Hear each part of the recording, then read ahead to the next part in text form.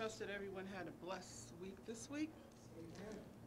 I know that the week is sometimes can be challenging, but praise the Lord anyhow, right? Because we're here, and that's a blessing. Before we start, I'd like to say a prayer. Can we bow? Dear Heavenly Father, we truly thank Thee for another Sabbath day, Lord, a day of rest and gladness, a day where we can set aside the cares of the world and focus on Thee.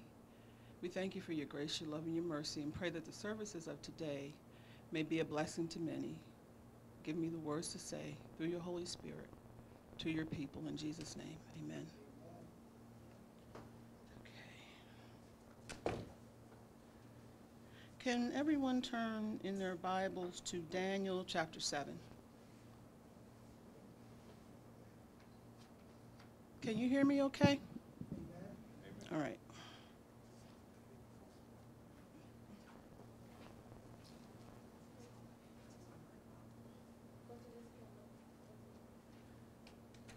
Okay. When you have it, say amen. Okay. I'm going to actually play initially the dramatized version of Daniel 7 from the King James Version. And if you can't hear me, if you can't hear it on the phone, let me know. But I'm going to start there, and then we're going to kind of pick apart Daniel 7. The Gospel according to St. John, chapter 1. In the beginning was the Word, and the Word was with sorry. God, and the Word was God. The same Christ. 1 second. Sorry about that. I don't know what's going on exactly. Just one moment. Of course, you know how these gadgets can be at times. I apologize for that, but it went to another book, unfortunately. And we will start. And it's kind of lower than I thought it would be, so bear with me.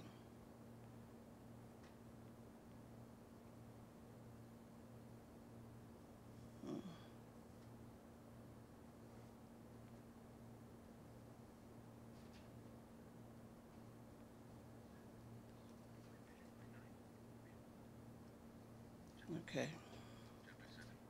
Daniel chapter 7. Daniel had a dream and visions of his head upon his bed. Then he wrote the dream and told the sum of the matters. Daniel spake and said, I saw in my vision by night, and behold, the four winds of the heaven strove upon the great sea, and four great beasts came up from the sea, diverse one from another. The first was like a lion, and had eagle's wings. I beheld till the wings thereof were plucked, and it was lifted up from the earth, and made stand upon the feet as a man, and a man's heart was given to it. And behold, another beast, a second like to a bear, and it raised up itself on one side, and it had 3 ribs in the mouth of it, between the teeth of it. And they said thus unto it, Arise, devour much flesh. After this I beheld, and lo, another like a leopard, which had upon the back of it 4 wings of a fowl. The beast had also 4 heads, and dominion was given to it. After this I saw in the night visions, and behold a 4th beast, dreadful and terrible, and strong exceedingly. And it had great iron teeth. It devoured and brake in pieces, and stamped the residue with the feet of it. And it was diverse from all the beasts that were before it. And it had 10 horns. I considered the horns, and behold, there came up among them another little horn, before whom there were 3 of the first horns plucked up by the roots. And behold, in this horn were eyes like the eyes of man, and a mouth speaking great things.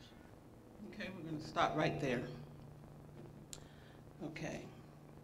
So, based on that, and I'm sure you've read Daniel 7 many times,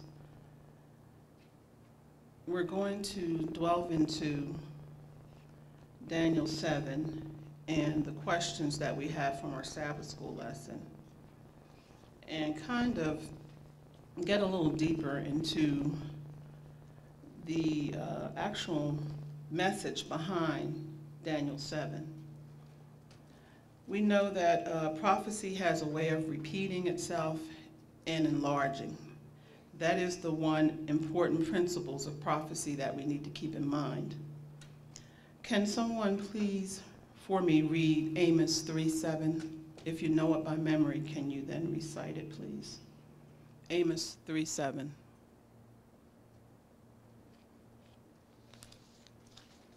Does anyone have it? If not, I'll read it. Amos 3:7. Pastor? Go ahead, Pastor. The text says, "Surely the Lord God will do nothing, but he revealeth his secret unto his servants, the prophets." Amen. So we know by that scripture that God has prophets that he reveals his secrets to. Amen. We know that man in its human flesh is not equal to God, and some things are secret to God. But God has chosen in his infinite wisdom to reveal secrets to his prophets so that we can have a message for our time. Let's also read 2 Peter 1, verses 20 and 21, please. Do I have a reader for that?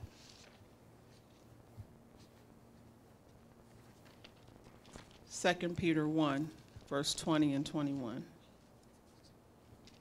Second in your Bible. If not, I'll read it. It says, "Knowing this first, that no prophecy of the Scripture is of any private interpretation. For the prophecy came not in old time by the will of man, but holy men spoke, or spake, as they were moved by the Holy Ghost." So we know that all Scripture is given by the inspiration of God, and that the Holy Spirit has spoken through servants of God to reveal a message to the people of the world for such a time as this. Let's start with the first question in the lesson, Daniel chapter 7. Four great monarchies are the rise of the Antichrist. As you can see from this chart right here, we will be comparing Excuse me, sir. This is the lesson. from Daniel 2 with This is the lesson. Daniel 7. And it's from Bible reading from the home. God's version. Okay? Even though we know that God did give that dream to Nebuchadnezzar, but he put it in a form where Nebuchadnezzar could create. And he put these beasts in a form where his mind is, in terms of how he sees these four kingdoms.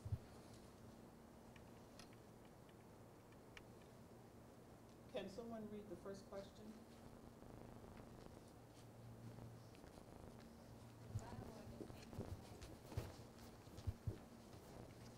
Is that the first question?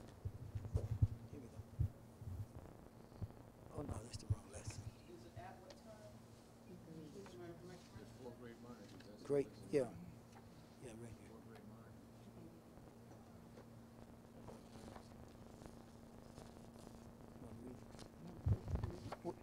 Which question is it?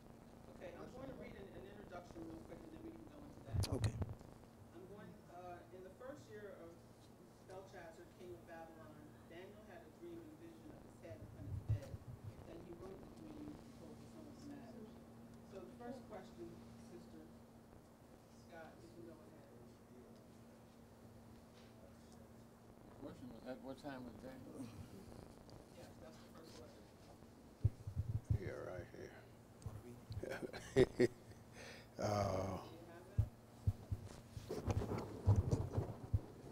This is it here. Mm-hmm. This is the first year of Belshazzar, offer as associate king with the father Nahum, or year 540 BC. So, when Daniel had this dream, it was the first year of Belshazzar, or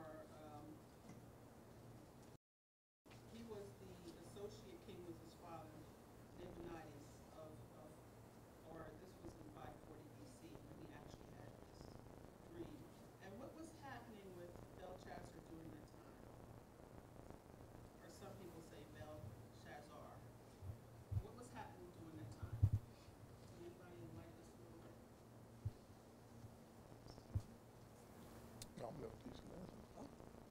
asking a question.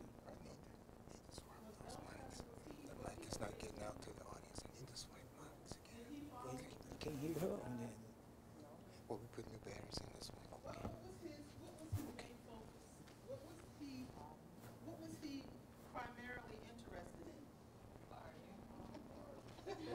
So he was basically a rebel rouser, right? He basically was more focused on self-gratification and just having a good time. Basically, he did not learn, obviously, anything from Nebuchadnezzar. The lessons that Nebuchadnezzar had to learn the hard way. He did not take heed to those. So too today, when we look at, let's look at the world, for instance. We have so many lessons that we could draw from in terms of history. And yet, as history repeats itself, so many still haven't learned the lesson at all. They haven't taken hold of the gospel as it is presented to them. Even with all the truths and all the avenues that's available for one to learn, if they choose to, neglect is still there in terms of taking time to actually embrace the word and learn from past mistakes of others or other generations. Does anyone have anything to add?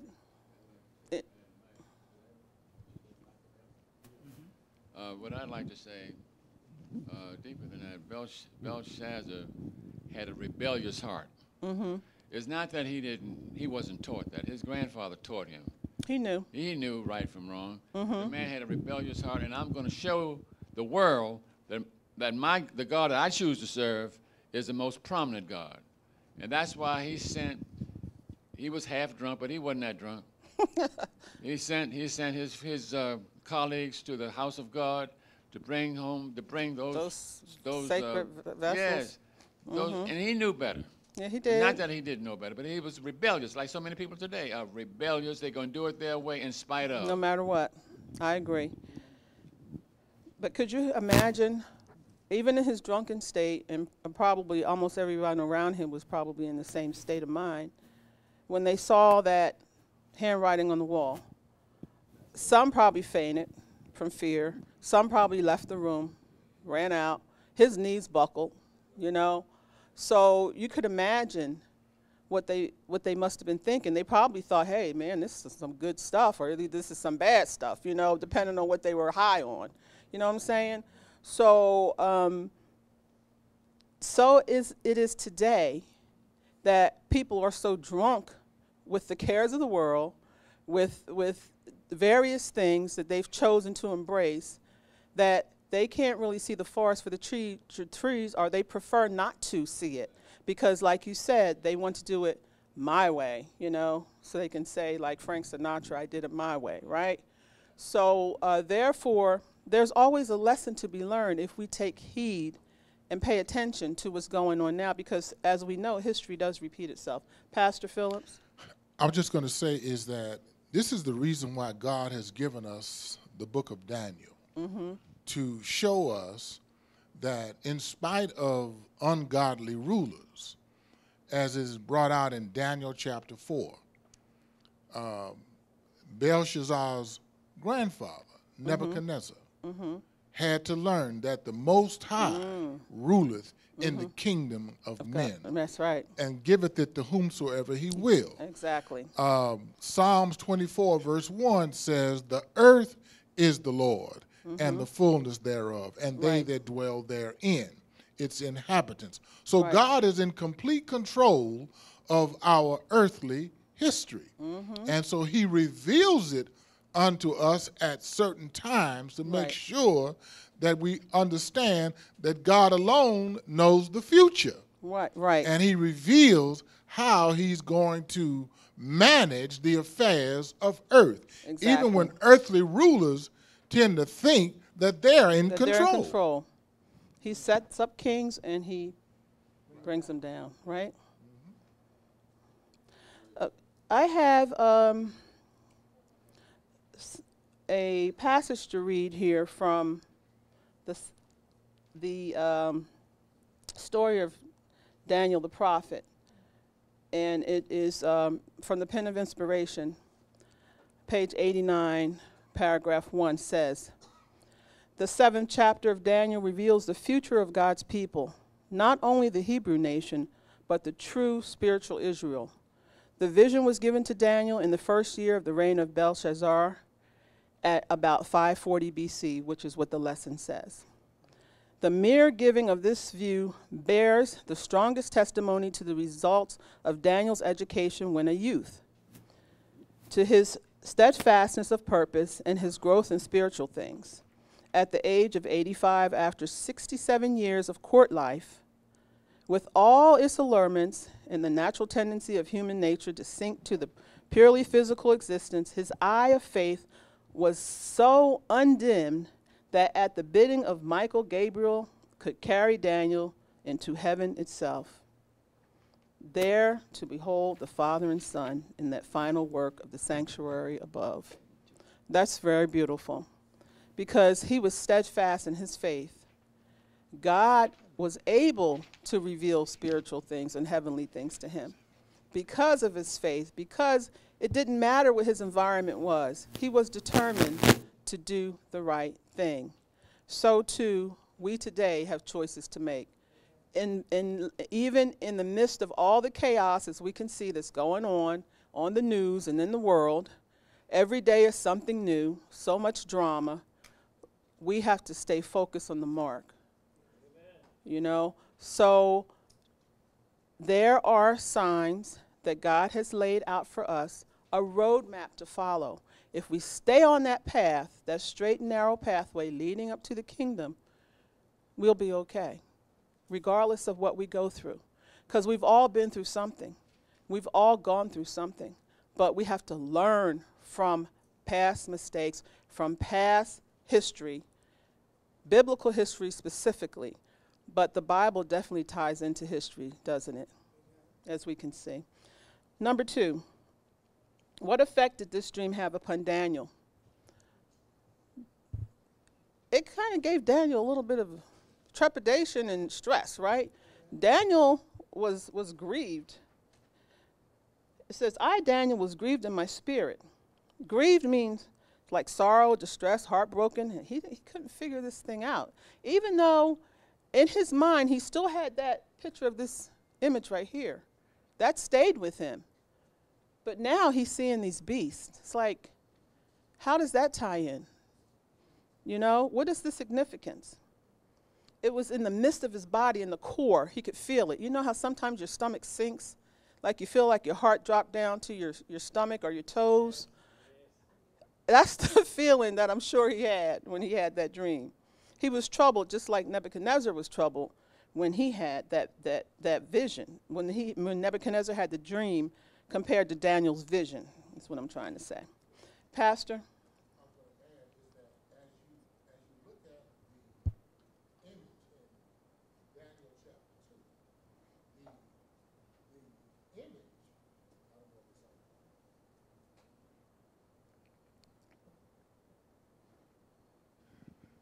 Okay. The image in Daniel 2 gives the flow of human history and what kingdoms would follow thereafter, beginning with the kingdom of Babylon. But actually, it starts earlier dealing with Israel, Yes. Assyria, Exactly. Egypt, and then we come to Babylon. Right. But in Daniel 7, when you look at those beasts, each of those beasts has specific characteristics. And it would reveal the type of government Right. that each beast would represent. Right. And I don't want to get ahead of you, but I'm just No. simply saying is that But you're each right. beast reflects a type of government. Yes. And it's very critical that we understand that, because that type of government or what was in each one is still being exposed today. Right. And so we can say then, based on that comment that the Pastor Phillips just made, that these various beasts, lifestyles, religious beliefs, their ways of doing things, assimilated from kingdom to kingdom, right? Babylon was initially the first kingdom represented here by this lion. And I'm getting a little bit ahead of myself, but just as we go forward, just remember that each kingdom brought something different, like Pastor said, to the people that it governed. Yet their ways, customs, religious beliefs, education, etc., all trickled down. So it was a trickle-down effect. They all assimilated into one another, those beliefs, the ways they worshipped and things of that nature. Just keep that in mind. Okay, moving on. Number 3. Let's just read the note number 2. I apologize. It says, the effect of Daniel's dream upon him, it will be noticed, was similar to the effect of Nebuchadnezzar's dream upon him. It troubled him. So we know that Nebuchadnezzar's dream troubled him. It troubled him so much that he was willing to pretty much slaughter all his wise men and whatever to get the interpretation. That's how much it bothered him. So if you're willing to do that, you must really be troubled in more ways than one. Okay? So let's move forward. What did Daniel ask of one of the heavenly attendants who stood by him in his dream? So first of all, what is a heavenly attendant? An angel, okay. An angel. And we know there's many different angels. There's avenging angels. There's just recording angels, guardian angels, ministering angels. What type of angel do you think was at Daniel's side at that time? It's Gabriel by name. And what type of angel is Gabriel? So is he like an archangel? I mean, what would you say? Ministering angel? Ministering angel. So he was ministering to Daniel at that time? Yes. Okay, so do you think, I know there's various angels, you know, they have various missions and various jobs, just like we have various jobs. So do you think that angels can be interchangeable in terms of their mission at any given time? Yes. Okay, just keep that in mind. Okay, so the heavenly attendant who stood by him in his dream says, I came near unto one of them that stood by and asked him the truth of all this. So he told me and made me know the interpretation of the things. Okay, so the angel started to unfold this dream to Daniel. And as it unfolded, do you think a light bulb went off in Daniel's head and said, hey, what do you think he was thinking at that time?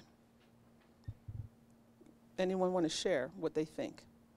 Where was his mindset as this whole scene unfolded right before his eyes? What do you think as it was interpreted to him, he thought? Well, in verse 10, it said, a fiery stream issued and came forth before him. Thousands ministered unto him, and 10,000 times 10,000 stood before him. Okay. Go ahead, Pastor. I was going to simply say is that here's what we have to remember, and this goes back to a previous lesson study that we had, I think it was last year. Remember, the children of Israel have been allotted some time that they're going to be in Babylon. God told them that they would be there for 70 years. And so that 70 years is getting close to its end. And Daniel is troubled. He's concerned what's going to happen to the people of God. Right. What's going to happen to Israel. And God has a far more bigger picture than just Israel alone. Because at that time, God is dealing with literal Israel. Right. And eventually it's going to change, as we know. To spiritual. But I'm just simply saying that at that time, Daniel is concerned about his people. What's going to happen to them? And so now God visits him through the king, of course, because King Nebuchadnezzar is in charge. Right. And so there's a big picture that God wants Daniel to see rather than just the children of Israel alone. It's really concerning us in our time. Right. That's just how far-reaching these visions are. Right. Yeah, because God has given us these messages and these prophecies for our time because he wants us to be prepared. He's not just going to tell you to do something and then leave you without the tools to do it. He's going to make sure that you have everything that you need to accomplish the mission. And what is the mission and what is the goal? What is our mission here on this planet? We talked about it. What is the mission? To spread the gospel throughout the world, right? And then what's going to happen? Then The end will come. So our ultimate goal is what? That's our goal. That's our mission. Our goal is to make it to the kingdom, but not alone, right? Amen. Do we want to make it alone? No. I mean, it'd be pretty, I'm not going to say you'll be lonely because there's host and host of angels. We can't even number them. Let's face it. And of course, our Lord and Savior is there with our Father. So you won't be lonely, but who would want to go there alone? I mean, I would love to have some of my loved ones, some of my family, my church family members, you know what I'm saying? I would love to see all of us making it to the kingdom. I mean, would you want to be standing on the streets of gold alone or the sea of glass, you know what I'm saying? Or walking those streets of gold alone, just humming a tune? I mean, it would be nice just to be there, you know what I'm saying? But I want somebody to go with me. I want a lot of people to go with me. And I'm praying that each and every one of us can be a witness to somebody. And some small, even the smallest little thing that we think is insignificant is important to God. You know, I don't care, even your witness, your testimony is important. In fact, my grandmother used to always say, I'd rather see a sermon than to hear one any day. Yes. The life that we lead is very important. What people see of us is very important. Go ahead. Who has the mic? Go ahead, sir. I worked evangelism for quite a few years in Texas and Louisiana and Arkansas and Alaska. And each and every time that I studied with someone and they accepted Jesus Christ and was baptized, I was happy to see them accept Christ. Amen. So it's the same way, if we get into the kingdom, we see people that we work with and they'll be there, we'll be happy. Amen. That is so true. That is a joyful thing right there. Because there, you know, if we lose anyone to this world, it's going to be hurtful. This is why it's going to take us time in heaven to get over all that, because he's going to have to wipe away those tears. You think there won't be tears if your loved ones or your friends or whatever are lost? There's going to be tears. It's going to be pain, excruciating pain. Would any one of us like to make it by ourselves, alone? None of us will make it alone, I'll be honest with you. Right. Unless we avail ourselves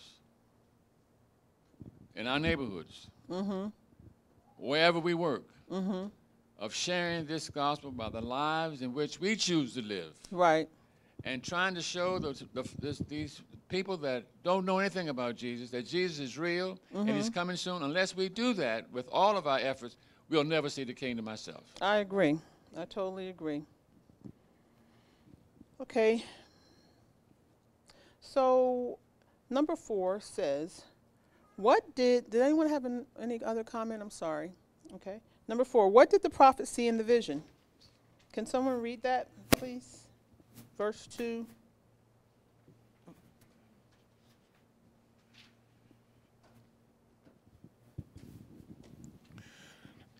Daniel spake and said, I saw in my vision by night, and behold, the 4 winds of the heaven strove upon the great sea.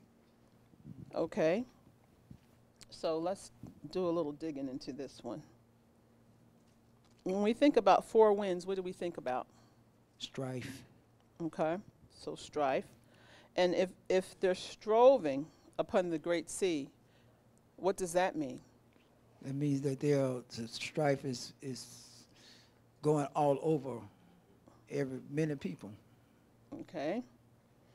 It's contending. It's in opposition, right? Yes. Striving against it. Affecting many Okay. people. And when we think about that, what do we think the great sea? What is the great sea? People. People, right? Yes. But when the Bible talks about the great sea, what was that great sea, if you think about it? Does anyone know?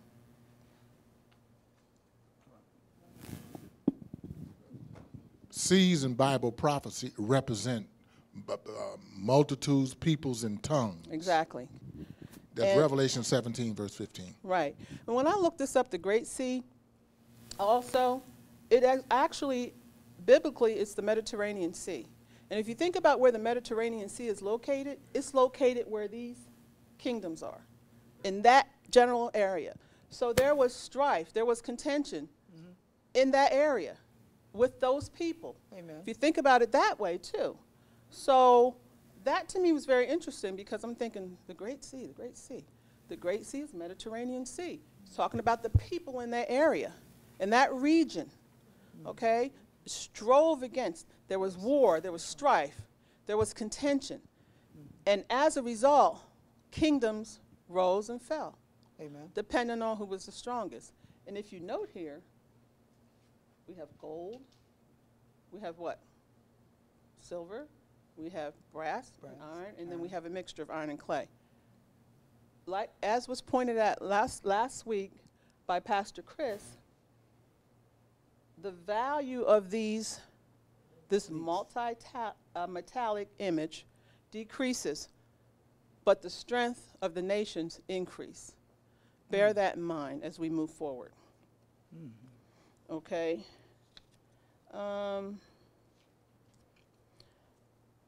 The people, this is just a note. The people in each controlling nation were different.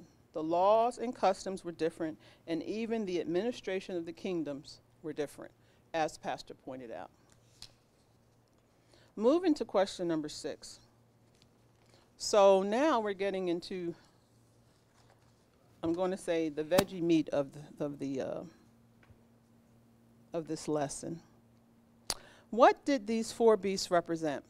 I know we already spoke about it. Can someone read that for me? Number 6.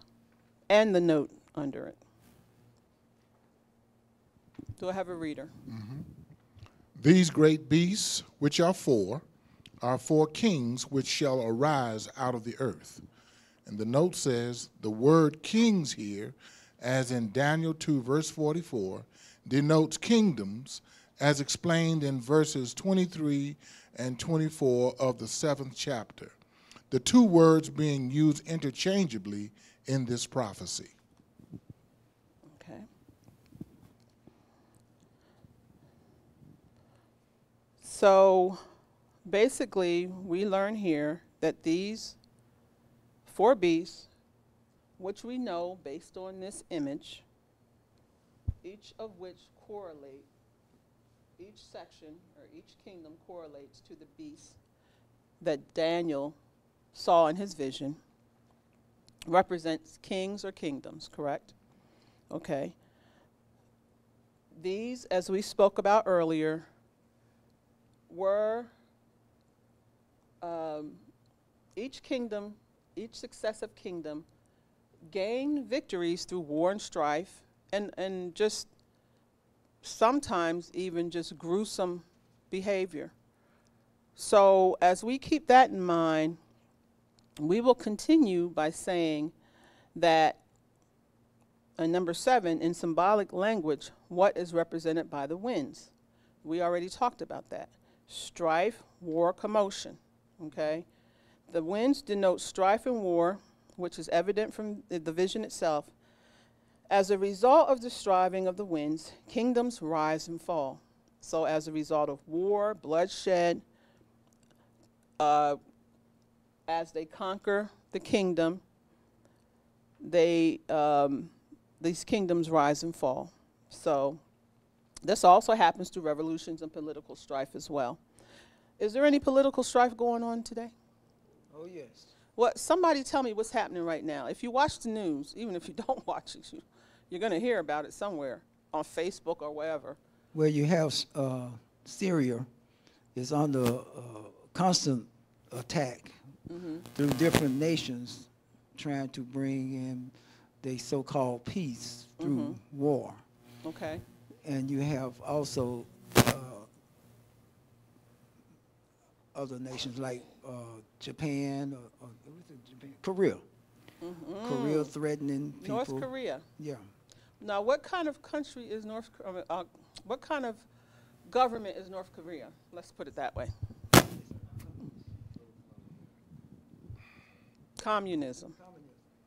Did anybody see this week that our now president complimented him as being this great leader and one that basically can control his people, correct? Which he too wants to do. He wants, when he speaks, his people to sit up and take notice, okay? Yeah. He wants them to jump when he says boo, not gonna happen. Okay? Which is evident from the way he's governed so far.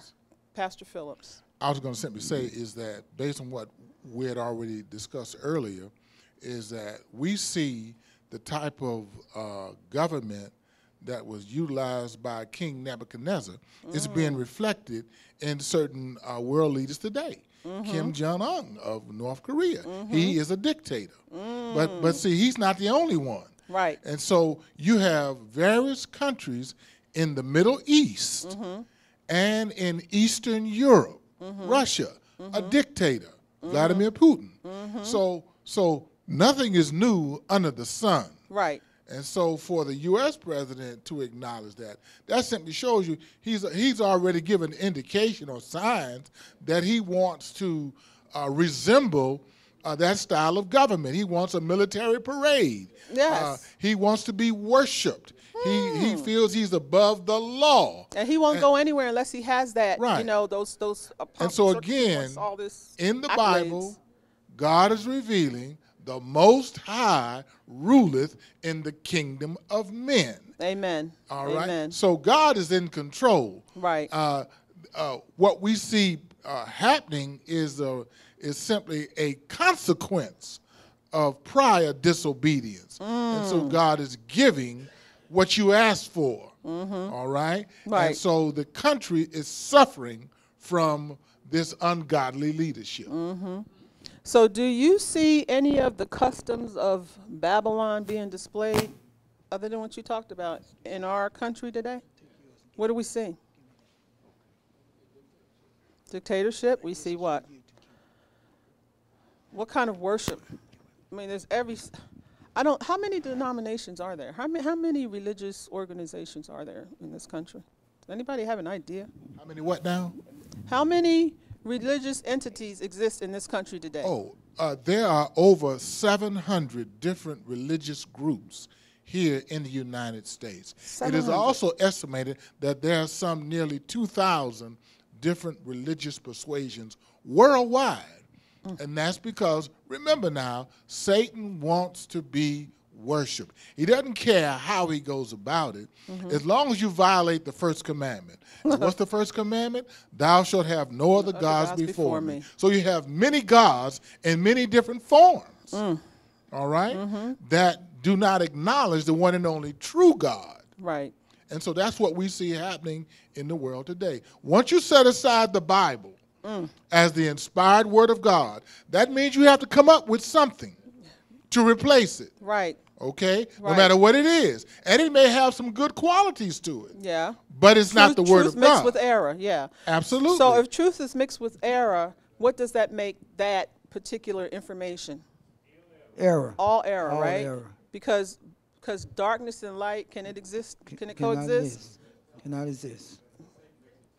He makes it palatable, yeah, because, you know, like as people say, the cliche, sin is sweet, okay? And we're drawn in that direction, but what keeps us grounded, though? What is it that keeps us grounded? Truth. It's truth. And how do we obtain truth? The word of God. Because faith comes by what? Hearing. And hearing by the word of God. Amen. Okay, I'm going to pretty much skip the note there, and I'm going down to number 8. We already talked about what is symbolized by waters. Peoples, multitudes, nations, and tongues. So I'm going to go ahead. I'm going to move ahead, and pardon me if I'm moving a little fast, but we want to go to the first beast. So let's go to number 9, okay? Let's talk about that, because there's some interesting notes here to consider when we talk about Babylon, or Babylon. Okay, can someone read number 9, if you have a mic there, please? The first was like a lion, and had eagle's wings. I beheld till the wings thereof were plucked, and it was lifted up from the earth, and made stand upon the feet as a man. And the man's heart was given to it. Daniel 7:4. Okay. All right. Pastor, did you want to say something before I elaborate? Yeah. The question was, what was the first beast like? Mm-hmm. And the issue is image worship. Man wants to be worshipped. Right. This is what Nebuchadnezzar Wanted. wanted. Even and he What was would he clear. do if he didn't get that worship? What was his? How did he handle that if he wasn't worshipped? I mean, we have something like that going on right now. If he wasn't worshipped, what was his next move? Well, his thing was death. If you don't obey my word, this is what's going to happen to you. So, do you see the stage being set right now for that to happen? Absolutely. Later because on. see, even again in Daniel 4, you see God steps in and reveals to King Nebuchadnezzar who really is in control, and he took away his mental faculties. How long? As a wild beast. So it's no wonder he's depicted here as a beast, correct? Okay, but okay, but what happened to him? Okay, let's pick this apart a little. 3 things happened. Wings were plucked. Instead of being on 4 feet, now he's on 2. Okay, and a man's heart was given to him. Okay, so let's just start with the wings being plucked versus him being grounded. Okay, having wings versus being grounded. Okay, what do you think that would do to his conquering ability and his leadership ability? Okay, it's depleted, right? Is it not depleted? I mean, if you have wings, you can move pretty fast, correct? Okay, but when those wings are taken away, what happens? You're grounded. It's like an airplane. Exactly. You take the wings away, what's going to happen? Yes. It won't fly. That's right. Will it have any speed to it? No. And then, let's say you're running on all 4s, okay? Then all of a sudden, because you have this tremendous speed with these wings and all, now you're only on 2. What's going to happen with that as well? What happens? What happens to that kingdom? What happens to the ability to conquer other kingdoms? What happens to the ability? Yes, Sister Phillips?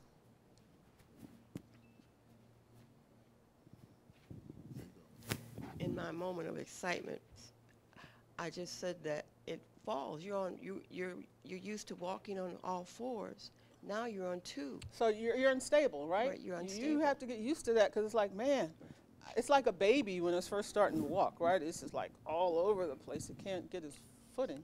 And might I add is that the kingdom of Babylon was the greatest kingdom that there ever was. Exactly. That was my next And point. as a matter of fact, when Daniel receives the information, when King Nebuchadnezzar receives the information in Daniel 2, his kingdom is the kingdom of gold. Right. Gold is superior. Yes. And his kingdom is used as a symbol of end time events. So because the name Babylon is going to be mentioned in end time issues. Right. So we don't want to forget that particular point as well. Okay. All right, now let's talk about his heart. First, he had the heart of a lion, right? What is the heart of a lion like? Can anyone expound on that? What is the heart of a lion? Fearless. Courageous, brave. Okay. Courageous, brave, and strong. So now he has this heart of a man. No wings, two legs, or 2 feet. And now a man's heart. So what is a man's heart capable of? Wicked continually. Okay. Now that's true. That's very true. It is wicked. We were born in sin, shaping in iniquity. We don't have to stay that way, but that's the way we are. That's our nature. But God can give us a new heart, right? Okay. So saying that it's wicked, which is true, it can also be reached by God. Now he has the heart of a man, okay? So it's a heart that can feel. It's a heart that can have compassion. It's a heart that can be reached by the Holy Spirit, correct? So as we keep that in mind, so is it with us today. God says he will give us a new heart. He'll put it in us, you know, here. So because he's now reachable, what happened to Nebuchadnezzar as a result of having this man's heart? He taught him, he humbled him, right? He was humble. But in the end, what did Nebuchadnezzar do? Correct, because God reached his heart of a man. He reached that heart, right? Because he gave him a new heart. Even though he took that courageous heart was gone. But he was more humble now. He was able to hear what God had to say. Go ahead. Yeah, I'd like to say, personally speaking, I have a major problem with the gentleman in the White House. You and a lot of others. A major problem.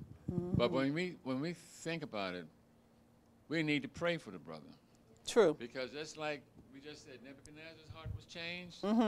So too can his. This brother's heart can be changed. Right. And So- we can never lose sight of that, Brother Scott, because for the simple reason that we look at some people, see, God looks at the heart. We look at some people and say, oh, no, never. They're never going to change, blah, blah, blah. These people are going to be in heaven, okay? We're going to say, wow, you know? So we can never, ever give up on anyone because we're not God. That's right. It's not for us to determine who's going to be in heaven and who's not. Exactly. We just better try to be there ourselves. Exactly. Marcy.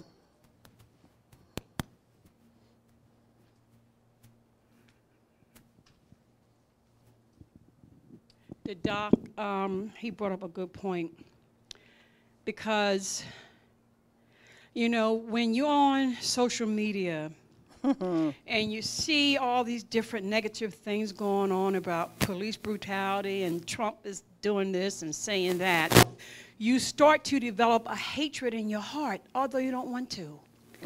I guess it's like a human nature type of thing. But what I had to do was distance myself from watching certain things as far as the news is concerned. You had to filter out some things. Precisely, Like because I said, Lord, this was just last week, matter of fact.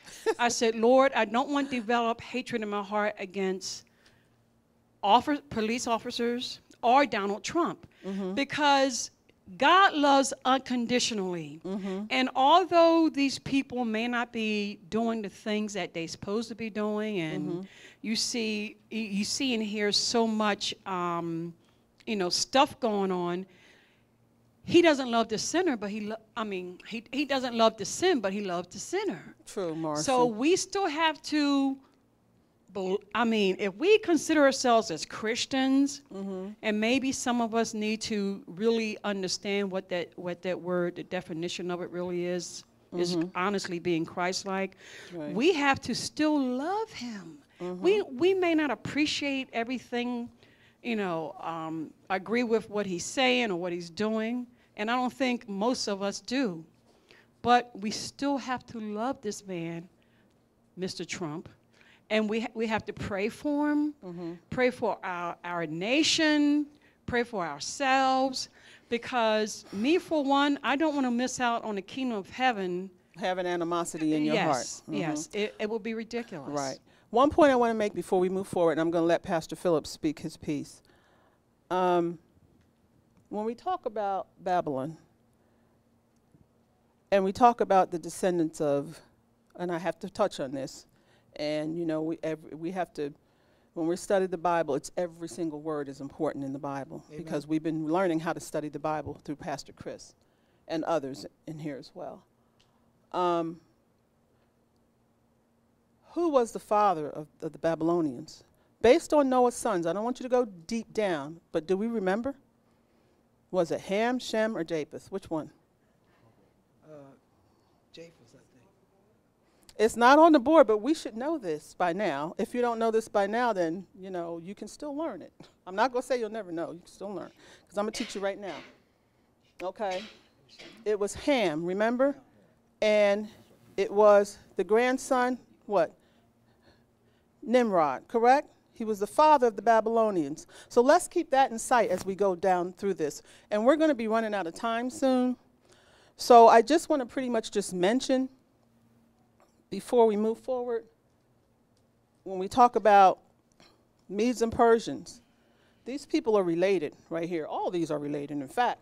But when we go right here, we're talking about whose tribe? Okay, and what? Ham, Shem, Japheth, who? Do we know? Japheth, okay. In fact, the remaining ones are pretty much Japheth.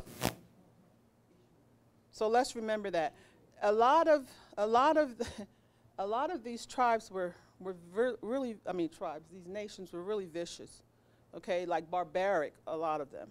So we keep that in mind. This is why God symbolized these heathen nations as beasts, because their characters were beast-like. The way they did things was beast-like.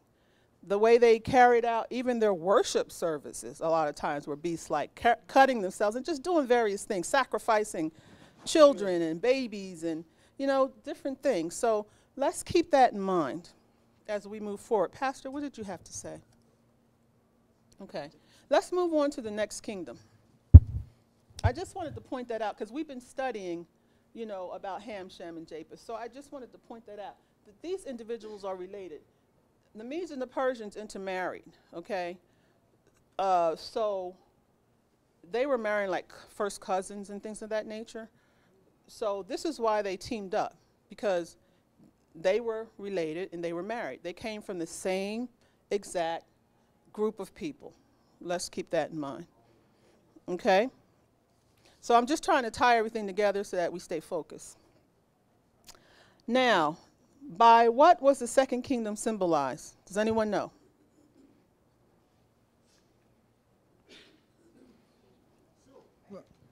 A bear. And what was unique about this bear? I've seen bears up in the Pennsylvania mountains when I was on drill weekend, and the bear is looking down at me, and I'm looking up at it, and I'm on this firing range, and I'm like, please don't come down here, because I'm not playing with you. I have this weapon right now. But anyway, so what's unique about this bear? Somebody tell me, enlighten me a little bit.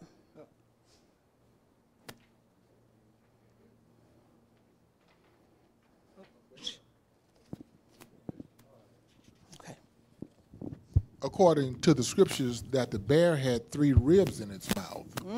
And a bear is a ferocious creature. It destroys much flesh. Right. And the 3 ribs in its mouth denotes the conquering of Babylon, Syria, and Egypt. Exactly. So, but at the same time, the bear symbolized, when you look at the Medes and the Persians, and you get into Daniel chapter 6, rigid law, that the law of the Medes and Persians. In other words, when they made a law, it couldn't be changed. Right. And there is the 4th beast, which I'm sure you'll get into. Yeah, go ahead. Adopts that same principle, rigid exactly. law, that it cannot change. Right. Whatever it says is law. Is law. Like we're headed in that direction right now with our government. But speaking about that trickle-down effect with the laws and customs and religious beliefs, etc., by the time it got down here, it was so, that's why we have iron, because it was so embedded in all of this trickled down to here that, like you said, there was no changing. It was like, what I say is law, because I have already set myself up as this supreme being, so it can't change. And if you do try to go against me, there will be consequences, very severe consequences. And we may not get time to get to that today, but next Sabbath we'll go into more detail. Go ahead, Pastor. I want to quickly mention about Greece. One of the things about the leopard, and of course it has the 4 wings, right? Denoting Alexander, and then his, yes. He dies and then gives his kingdom to his over. 4 generals. But Greece is known for knowledge, myths, traditions. Yes. Because that same government influences what we do today. Exactly. As a matter of fact, the names of the days of the week, Yes. the names of the month, and even some holidays that we practice Yes. came from That mythology. Greek mythology. So true. That is very poignant to point out, and very crucial that we remember that. So moving on, we already talked about what the 3 ribs in the mouth represented, and also that the fact that it favored one side indicated that one of these 2, being Medo-Persia, was stronger than the other. Does anyone know which one was the strongest?